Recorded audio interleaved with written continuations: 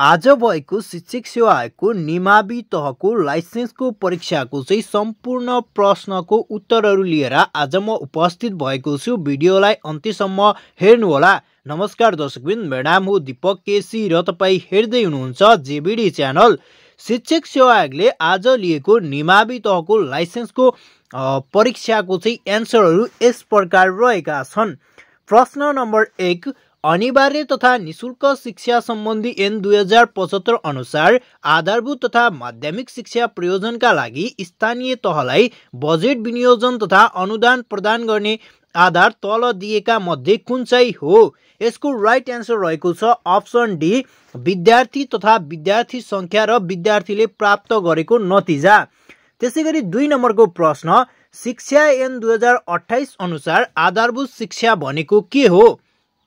शिक्षा ऐन 2028 अनुसार आधारभूत शिक्षा भनेको के हो?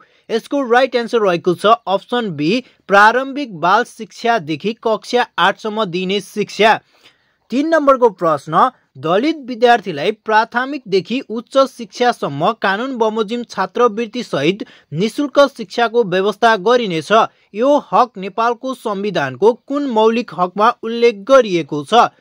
दलित विद्यार्थीलाई प्राथमिकदेखि उच्च शिक्षासम्म कानुन बमोजिम छात्रवृत्ति सहित निशुल्क शिक्षाको व्यवस्था गरिनेछ। यो हक नेपालको संविधानको कुन मौलिक हकमा उल्लेख गरिएको छ? यसको राइट एन्सर रहेको छ अप्सन बी, दलितको हक। त्यसैगरी 4 नम्बरको प्रश्न, शिक्षक सेवा आयोगले खुल्ला प्रतियोगिता कार्य सक्षमताको मूल्याङ्कन र आन्तरिक प्रतियोगितात्मक परीक्षाका लागि आवश्यक रिक्त दरबन्दी कुन निकायबाट प्राप्त गर्छ? शिक्षक सेवा आयोगले खुल्ला प्रतियोगिता कार्य सक्षमताको मूल्याङ्कन र आन्तरिक प्रतियोगितात्मक परीक्षाका लागि आवश्यक रिक्त दरबन्दी कुन निकायबाट प्राप्त गर्छ? यसको राइट एन्सर रहेको छ शिक्षा तथा मानव स्रोत विकास केन्द्र। अप्सन डी चाहिँ यसको राइट एन्सर रहेको छ। त्यसैगरी 5 नम्बरको प्रश्न, तत्काल परिआउने समस्यामा आधारित रहेर सिकाइ सहजीकरण क्रियाकलाप गर्दा सिकारुमा कुन प्रकारको सामान्य व्यावसायिक सिपको विकास गराउन सकिन्छ? तत्काल परिआउने समस्यामा आधारित रहेर सिकाइ सहजीकरण क्रियाकलाप गर्दा सिकारुमा कुन प्रकारको सामान्य व्यावसायिक सिपको चाहिँ विकास गराउन सकिन्छ? यसको राइट एन्सर रहेको छ अप्सन ए, थिङ्किङ स्किल। त्यसैगरी 6 नम्बरको प्रश्न, शैक्षिक न्यायको सुनिश्चितताको लागि तलका मध्ये कुन उपाय बढी सहयोगी हुन्छ? शैक्षिक न्यायको सुनिश्चितताको लागि तलका मध्ये कुन उपाय बढी सहयोगी हुन सक्छ? यसको राइट एन्सर रहेको छ अप्सन डी, माथिका सबै। त्यसैगरी 7 नम्बरको प्रश्न, स्पेनको सालामान्कामा सन् 1994 मा भएको शिक्षा सम्बन्धी विश्व सम्मेलन कुन विषयमा केन्द्रित रहेको थियो?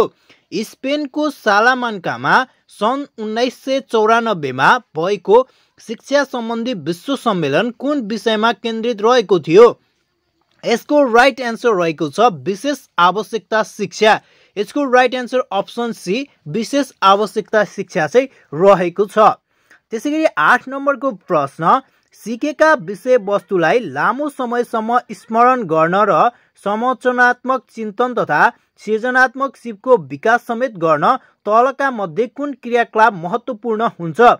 सिकेका विषयवस्तुलाई लामो समयसम्म स्मरण गर्न र समालोचनात्मक चिन्तन तथा सृजनात्मक सिपको विकास समेत गर्न तलका मध्ये कुन क्रियाकलाप महत्त्वपूर्ण हुन्छ? यसको राइट एन्सर रहेको छ option C, give one take one. Option C चाहिँ यसको राइट एन्सर रहेको छ। त्यसैगरी 9 नम्बरको प्रश्न, व्यवहारवादी सिकाइ सिद्धान्त अनुसार तल दिएका सिकाइका चरणहरूको मध्ये क्रम मध्ये कुन क्रम सही छ? व्यवहारवादी सिकाइ सिद्धान्त अनुसार तल दिएका सिकाइका चरणहरूको क्रम मध्ये कुन क्रम सही छ? यसको राइट एन्सर रहेको छ अप्सन ए, उद्दीपक, प्रतिक्रिया र पुनर्बल चाहिँ यसको राइट एन्सर अप्सन ए चाहिँ रहेको छ। त्यसैगरी 10 नम्बरको प्रश्न, तल दिएका मध्ये उत्तर बाल्य अवस्थाको विशेषता कुन चाहिँ हो? तल दिएका मध्ये उत्तर बाल्य अवस्थाको विशेषता चाहिँ कुन चाहिँ हो भनिएको छ। यसको राइट एन्सर रहेको छ अप्सन सी बाल समूह निर्माण चाहिँ रहेको छ। त्यसैगरी 11 नम्बरको प्रश्न विद्यालय र समुदाय बीच सहसम्बन्ध विकास गर्ने काममा मुख्य भूमिका निर्वाह गर्ने दायित्व कसको हुन्छ। विद्यालय र समुदाय बीच सहसम्बन्ध विकास गर्ने काममा मुख्य भूमिका निर्वाह गर्ने दायित्व कसको हुन्छ। यसको राइट एन्सर रहेको छ विद्यालय व्यवस्थापन समितिको चाहिँ हुने गर्दछ। त्यसैगरी 12 नम्बरको प्रश्न तलका मध्ये कुन विषयमा समुदाय वा अभिभावकको भूमिकाको कम अपेक्षा गरिन्छ। तलका मध्ये कुन विषयमा समुदाय तथा अभिभावकको भूमिकाको कम अपेक्षा गरिन्छ। यसको राइट एन्सर रहेको छ अप्सन बी कक्षा कोठाको शिक्षण सिकाइ। त्यसैगरी प्रश्न नम्बर 13 विद्यालय भित्रको औपचारिक सामाजिक संरचनाको सञ्चारमा सहभागी हुने प्रमुख पक्षहरू कुन कुन हुन्। विद्यालय भित्रको औपचारिक सामाजिक संरचनाको सञ्चारमा सहभागी हुने प्रमुख पक्षहरू कुन कुन हुन्। यसको राइट एन्सर रहेको छ शिक्षक विद्यार्थी र प्रशासन। यसको राइट एन्सर भनेको चाहिँ अप्सन ए शिक्षक विद्यार्थी र प्रशासन रहेको छ। त्यसैगरी 14 नम्बरको प्रश्न शिक्षक पेशागत विकासको अवधारणालाई सही रूपमा प्रतिनिधित्व नगर्ने भनाइ तल दिएका मध्ये कुन चाहिँ हो। शिक्षक पेशागत विकासको अवधारणालाई सही रूपमा प्रतिनिधित्व नगर्ने भनाइ तल दिएका मध्ये कुन चाहिँ हो। यसको राइट एन्सर रहेको छ अप्सन डी यो कार्यस्थलमै प्राप्त हुन्छ। यसको राइट एन्सर चाहिँ अप्सन डी रहेको छ। त्यसैगरी 15 नम्बरको प्रश्न तपाईहरुको लागि विद्यालयमा शिक्षकहरूको एक्सन लर्निङ ग्रुपको निर्माण र प्रभावकारी कार्यान्वयन तलका कुन विषयसँग बढी सम्बन्धित रहेको छ। विद्यालयमा शिक्षकहरूको एक्सन लर्निङ ग्रुपको निर्माण र प्रभावकारी कार्यान्वयन तलका कुन विषयसँग बढी सम्बन्धित रहेको छ। यसको राइट एन्सर रहेको छ अप्सन सी विद्यार्थीको सिकाइ उपलब्धिमा बढोत्तरी। त्यसैगरी प्रश्न नम्बर 16 को तपाईहरु सामु चाहिँ प्रश्न नम्बर 16 राख्दैछु। शिक्षक सक्षमता प्रारूप 2072 मा शिक्षकका सक्षमतामा नसमेटिएको पक्ष तलका मध्ये कुन चाहिँ हो। प्रश्न नम्बर 16 शिक्षक सक्षमता प्रारूप 2072 मा शिक्षकका सक्षमतामा नसमेटिएको पक्ष तलका मध्ये कुन चाहिँ हो। यसको राइट एन्सर रहेको छ अप्सन ए विद्यालयको रणनीतिक दिशानिर्देश। यसको राइट एन्सर चाहिँ अप्सन ए रहेको छ। त्यसैगरी 17 नम्बरको प्रश्न राष्ट्रिय शिक्षा नीति 2076 ले शिक्षामा गुणस्तर कायम गर्ने दुर्गम र पातलो बस्ती भएका क्षेत्रमा ठूलो विद्यालय सञ्चालनमा ल्याउन नसकिने अवस्थामा तलका मध्ये के गर्ने उल्लेख गरेको छ। राष्ट्रिय शिक्षा नीति 2076 ले शिक्षामा गुणस्तर कायम गर्ने दुर्गम र पातलो बस्ती भएका क्षेत्रमा ठूला विद्यालय सञ्चालनमा ल्याउन नसकिने अवस्थामा तलका मध्ये के गर्ने भन्ने उल्लेख गरिएको छ। यसको राइट एन्सर रहेको छ अप्सन बी बहुकक्षा शिक्षण व्यवस्था अवलम्बन गर्ने। बहुकक्षा शिक्षण व्यवस्था चाहिँ अवलम्बन गर्ने चाहिँ उल्लेख गरिएको छ। त्यसैगरी 18 नम्बरको प्रश्न गुणस्तरीय शिक्षाको लागि गुणस्तरीय प्रक्रिया अन्तर्गत नपर्ने पक्ष तलका मध्ये कुन चाहिँ हो। गुणस्तरीय शिक्षाको लागि गुणस्तरीय प्रक्रिया अन्तर्गत नपर्ने पक्ष तलका मध्ये कुन चाहिँ हो। यसको राइट एन्सर रहेको छ अप्सन सी सान्दर्भिक पाठ्यक्रम निर्माण चाहिँ रहेको छ। त्यसैगरी 19 नम्बरको प्रश्न गुणस्तरीय शिक्षाको नतिजा वा उपलब्धिसँग सम्बन्धित पक्ष कुन हो। गुणस्तरीय शिक्षाको नतिजा र उपलब्धिसँग सम्बन्धित पक्ष कुन चाहिँ हो। यसको राइट एन्सर रहेको छ अप्सन बी साक्षरता र सिप प्राप्ति। त्यसैगरी 20 नम्बरको प्रश्न वर्तमान कानुनी प्रावधान अनुसार विद्यार्थी सिकाइ उपलब्धिको परीक्षण र व्यवस्थापन स्थानीय तहले गर्ने भनिए तापनि हालसम्म यस सम्बन्धी कार्य कुन निकायले गर्दै आएको छ। वर्तमान कानुनी प्रावधान अनुसार विद्यार्थी सिकाइ उपलब्धिको परीक्षण र व्यवस्थापन स्थानीय तहले गर्ने भनिए तापनि हालसम्म यस सम्बन्धी कार्य कुन निकायले गर्दै आएको छ। यसको राइट एन्सर रहेको छ अप्सन डी शैक्षिक गुणस्तर मापन परीक्षण केन्द्रले चाहिँ गर्दै आएको छ। त्यसैगरी 21 नम्बरको प्रश्न शैक्षिक नेतृत्वका प्रमुख 3 आयामहरू के हुन्? शैक्षिक नेतृत्वको प्रमुख 3 आयामहरू के हुन्? यसको राइट एन्सर रहेको छ option C intellectual, ethical and cultural डाइमेन्सेसन।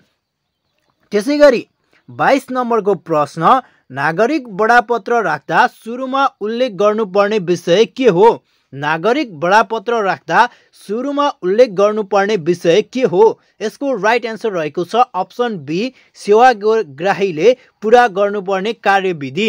सेवाग्राहीले चाहिँ पुरा गर्ने कार्यविधि चाहिँ नागरिक बडापत्र राख्दा सुरुमा उल्लेख गर्नुपर्ने विषय चाहिँ रहेको छ। त्यसैगरी प्रश्न नम्बर 23 को चाहिँ तपाईहरु सामु चाहिँ राख्दैछौँ। कक्षा शिक्षकद्वारा विद्यार्थीमा स्व व्यवस्थापन, आत्मचिन्तन र आत्ममूल्याङ्कन जस्ता क्षमताको विकास कसरी गराउन सकिन्छ? कक्षा शिक्षकद्वारा विद्यार्थीमा स्व व्यवस्थापन, आत्मचिन्तन र आत्ममूल्याङ्कन जस्ता सक्षमताको चाहिँ विकास कसरी गराउन सकिन्छ? यसको राइट एन्सर रहेको छ अप्सन डी विद्यार्थीको मूल्याङ्कन गर्दा यस्ता सिप परीक्षण गरेर। यसको राइट एन्सर चाहिँ अप्सन डी रहेको छ। त्यसैगरी 24 नम्बरको प्रश्न, समावेशी र प्रभावकारी कक्षा कोठा व्यवस्थापनले मुख्य रूपमा कुन कुरामा जोड दिन्छ? समावेशी र प्रभावकारी कक्षा कोठा व्यवस्थापनले मुख्य रूपमा कुन कुरामा जोड दिन्छ? यसको राइट एन्सर रहेको छ अप्सन बी सामाजिक, सांस्कृतिक र भाषिक विविधताको व्यवस्थापन। यसको राइट एन्सर रहेको छ अप्सन बी। त्यसैगरी 25 नम्बरको प्रश्न, शिक्षण सुधार योजना टिचिङ इम्प्रुभमेन्ट प्लान टिआइपी निर्माण र कार्यान्वयन गरी जवाबदेहिता निर्माण गर्ने प्राथमिक दायित्व कसको हो? शिक्षण सुधार योजना निर्माण र कार्यान्वयन गरी जवाबदेहिता निर्माण गर्ने प्राथमिक दायित्व कसको हो? यसको राइट एन्सर रहेको छ अप्सन डी शिक्षक। त्यसैगरी 26 नम्बरको प्रश्न, पाठ्यक्रमले तय गरेका उद्देश्य, सिकाइ उपलब्धि र समयबीच सन्तुलन कायम गराई तोकिएको समयमा निर्धारित पाठ्यवस्तु पूरा गर्न तयार गरिने योजना तलका मध्ये कुन चाहिँ हो? पाठ्यक्रमले तय गरेका उद्देश्य, सिकाइ उपलब्धि र समयबीच सन्तुलन कायम गराई तोकिएको समयमा निर्धारित पाठ्यवस्तु पूरा गर्न तयार गरिने योजना तलका मध्ये कुन चाहिँ हो? यसको राइट एन्सर रहेको छ वार्षिक शैक्षणिक योजना चाहिँ रहेको छ। यसको राइट एन्सर भनेको चाहिँ अप्सन ए रहेको छ। त्यसैगरी 27 नम्बरको प्रश्न, कक्षा कोठाको सामाजिक वातावरण व्यवस्थापन अन्तर्गत नपर्ने कार्य तलका मध्ये कुन हो? कक्षा कोठाको सामाजिक वातावरण व्यवस्थापन अन्तर्गत नपर्ने कार्य तलका मध्ये कुन हो? यसको राइट एन्सर रहेको छ अप्सन सी व्यक्तिगत भिन्नताको आधारले मात्र कक्षा सहभागितामा फरक नपर्ने व्यवस्था गर्ने। यसको राइट एन्सर चाहिँ अप्सन सी रहेको छ। त्यसैगरी 28 नम्बरको प्रश्न, जीवन निर्वाहका लागि निश्चित ज्ञान, सिप र धारणा सबै व्यक्तिलाई आवश्यक हुन्छ भन्ने मान्यतामा आधारित तलका मध्ये कुन पाठ्यक्रम हो? जीवन निर्वाहका लागि निश्चित ज्ञान, सिप र धारणा सबै व्यक्तिलाई आवश्यक हुन्छ भन्ने मान्यतामा आधारित तलका मध्ये कुन पाठ्यक्रम हो? यसको राइट एन्सर रहेको छ अप्सन सी मुख्य पाठ्यक्रम। त्यसैगरी 29 नम्बरको प्रश्न, विद्यालय तहको पाठ्य पुस्तक तयार गर्दा तलका मध्ये कुनलाई प्रमुख आधार मानिन्छ? विद्यालय तहको पाठ्य पुस्तक तयार गर्दा तलका मध्ये कुनलाई प्रमुख आधार मानिन्छ? यसको राइट एन्सर रहेको छ अप्सन सी पाठ्यक्रम। अप्सन सी चाहिँ राइट एन्सर रहेको छ। त्यसैगरी 30 नम्बरको प्रश्न, विद्यालय तहको पाठ्यक्रम विकासमा प्रभाव पार्ने प्रमुख तत्त्व तलका मध्ये कुन चाहिँ हो? विद्यालय तहको पाठ्यक्रम विकासमा प्रभाव पार्ने प्रमुख तत्त्व तलका मध्ये कुन चाहिँ हो? यसको राइट एन्सर रहेको छ समकालीन समाज। समकालीन समाज चाहिँ यसको राइट एन्सर रहेको छ अप्सन डी। त्यसैगरी 31 नम्बरको प्रश्न, कक्षा 1 देखि 3 को एकीकृत पाठ्यक्रममा नेपालले गरिरहेको अभ्यास तलका मध्ये कुन चाहिँ हो?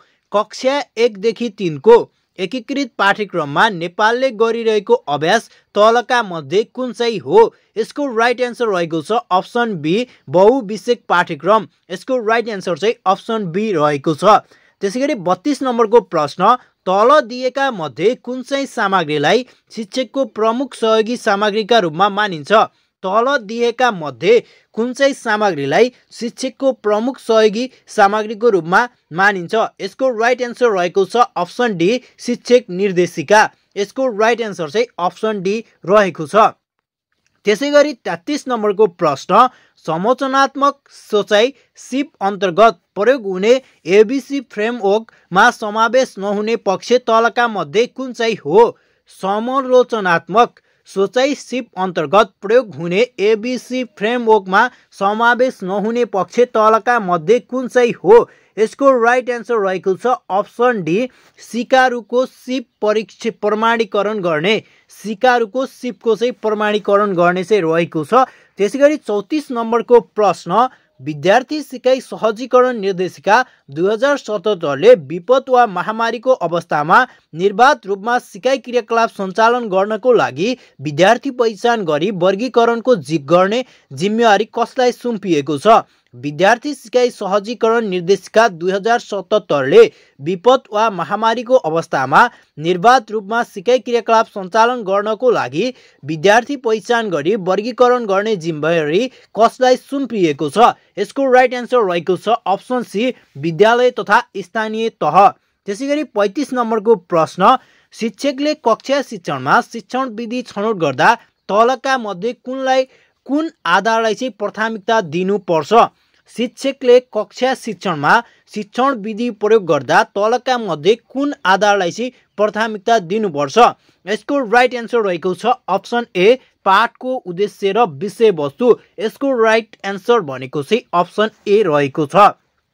त्यसैगरी 36 नम्बरको प्रश्न बालबालिकाको विशेष प्रकारको सिकाइ कठिनाइ पत्ता लगाउन तलका मध्ये कुन मूल्याङ्कन विधि प्रयोग गर्नुपर्छ? बालबालिकाको विशेष प्रकारको सिकाइ कठिनाइ पत्ता लगाउन तलका मध्ये कुन मूल्याङ्कन विधि प्रयोग गर्नुपर्छ? यसको राइट एन्सर रहेको छ अप्सन सी निदानात्मक मूल्याङ्कन। राइट एन्सर भनेको चाहिँ अप्सन सी रहेको छ। त्यसैगरी 37 नम्बरको प्रश्न विषयवस्तुको वैधतालाई सुनिश्चित गरी प्रमाणपत्र निर्माण कार्यलाई वस्तुगत र वैज्ञानिक बनाउन शिक्षकले प्रयोग गर्नुपर्ने प्रमुख सामग्री तलका मध्ये चाहिँ कुन चाहिँ हो? विषयवस्तुको वैधतालाई सुनिश्चित गरी प्रमाणपत्र निर्माण कार्यलाई चाहिँ वस्तुगत र वैज्ञानिक बनाउन शिक्षकले प्रयोग गर्नुपर्ने प्रमुख सामग्री तलका मध्ये कुन चाहिँ हो? यसको राइट एन्सर रहेको छ अप्सन बी विशिष्टीकरण तालिका। राइट एन्सर चाहिँ अप्सन बी रहेको छ। त्यसैगरी 38 नम्बरको प्रश्न अक्षराङ्क मूल्याङ्कन पद्धतिमा उपलब्धि स्तर 1 को स्वीकृत अङ्क कति हुन्छ? अक्षराङ्कन मूल्याङ्कन पद्धतिमा उपलब्धि स्तर 1 को स्वीकृत अङ्क कति हुन्छ? यसको राइट एन्सर रहेको छ अप्सन सी 3.6। यसको राइट एन्सर चाहिँ अप्सन सी चाहिँ रहेको छ। 39 नम्बरको प्रश्न तलका मध्ये निर्णयात्मक मूल्याङ्कनको साधन कुन चाहिँ हो? तलका मध्ये निर्णयात्मक मूल्याङ्कनको साधन कुन चाहिँ हो? यसको राइट एन्सर भनेको चाहिँ अप्सन सी वार्षिक परीक्षा चाहिँ रहेको छ। त्यसैगरी 40 नम्बरको प्रश्न कार्यमूलक अनुसन्धानको उपयुक्त चरण तलका मध्ये कुन चाहिँ हो?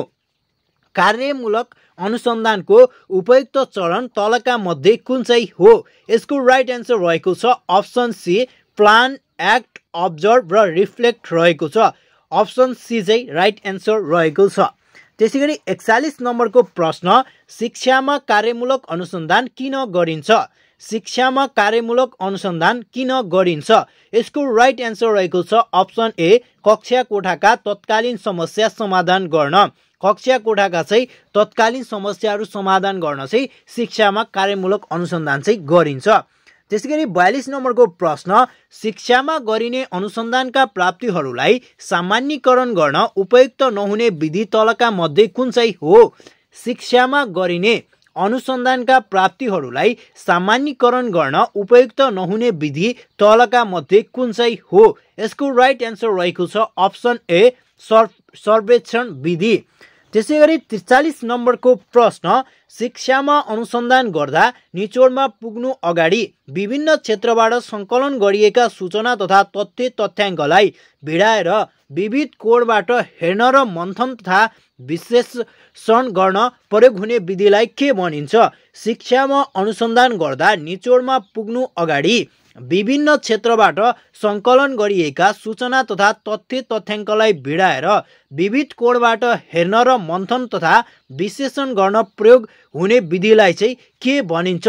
यसको राइट एन्सर रहेको छ अप्सन डी ट्रायङ्गुलेसन चाहिँ भन्ने गरिन्छ। त्यसैगरी 44 नम्बरको प्रश्न जोड घटाउ गुणन भाग तथा विभिन्न चार्ट र ग्राफ बारे सिकाइ सहजीकरण गर्दा तलका मध्ये कुन कम्प्युटर प्रोग्रामको प्रयोग गर्नुहुन्छ? जोड घटाउ गुणन भाग तथा विभिन्न चार्ट र ग्राफ बारे सिकाइ सहजीकरण गर्दा तलका मध्ये कुन कम्प्युटर प्रोग्राम प्रयोग गर्नुहुन्छ? यसको राइट एन्सर रहेको छ अप्सन बी एमएस एक्सेल को चाहिँ प्रयोग गरिन्छ। त्यसैगरी 45 नम्बरको प्रश्न तलका मध्ये कुन चाहिँ वेब ब्राउजर होइन? तलका मध्ये कुन चाहिँ वेब ब्राउजर होइन? यसको राइट एन्सर रहेको छ अप्सन ए युट्युब चाहिँ वेब ब्राउजर होइन। अप्सन ए चाहिँ 45 नम्बरको राइट एन्सर रहेको छ। 46 नम्बरको प्रश्न which of the following device usages positional notation to represent a decimal number? Which of the following device uses positional notation to represent a decimal number? यसको right answer रहेको छ abacus चाहिँ right answer रहेको छ।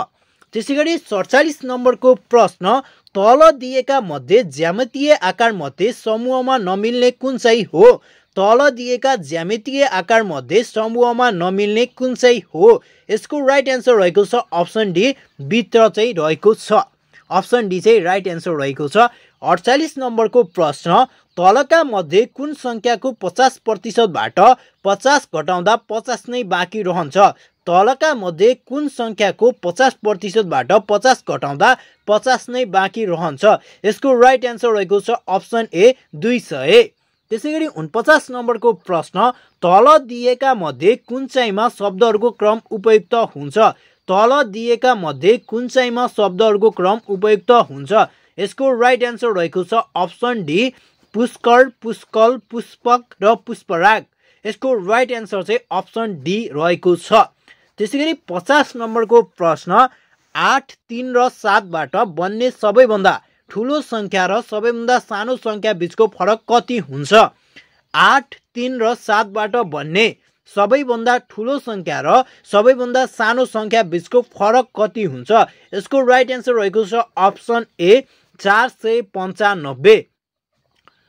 सम्पूर्ण प्रश्नको उत्तरहरू हामीले राखिसकेका छौं र 50 नम्बरको प्रश्नसम्म आइपुग्दा चाहिँ तपाईहरुले चाहिँ कतिवटा प्रश्नहरू मिलाउनु भएको छ हाम्रो च्यानलमा कमेन्ट गर्न नबिर्सिनु होला। हामीले यो एन्सर शीट चाहिँ कोलम्बिया एकाडेमीको चाहिँ फेसबुक पेजबाट साभार गरेका हौ। कोलम्बिया एकाडेमी तपाईहरु शिक्षक सेवाको क्लासहरू लिन चाहनुहुन्छ भने सम्पर्क गर्न सक्नुहुन्छ। हामीले चाहिँ कोलम्बिया एकाडेमीको चाहिँ फेसबुक पेजबाट यो एन्सरहरूलाई चाहिँ साभार गरेका हौ। आई होप तपाईहरुलाई चाहिँ परीक्षा तपाईहरुले राम्रै गर्नु भएको छ भन्ने आशा चाहिँ हामीले गरेका छौं। जाँदै तपाईले हाम्रो च्यानललाई सब्स्क्राइब गर्नु भएको छैन भने सब्स्क्राइब गर्नु होला र नजिकै रहेको बेल आइकन प्रेस गर्न नबिर्सिनु होला। साथै यो भिडियोलाई लाइक कमेन्ट शेयर गर्न नबिर्सिनु होला। धेरै साथीहरु चाहिँ एन्सर शीटको खोजीमा हुनुहुन्छ। आधिकारिक एन्सर शीट चाहिँ मैले तपाईहरु सामु राखेको छु। तपाईले चाहिँ आफ्नो साथीहरुलाई शेयर गर्न सक्नुहुन्छ। कति मिलाउनु भयो तपाईहरुको साथीहरुले यसरी चाहिँ चेक पनि गर्न सक्नुहुनेछ। धन्यवाद।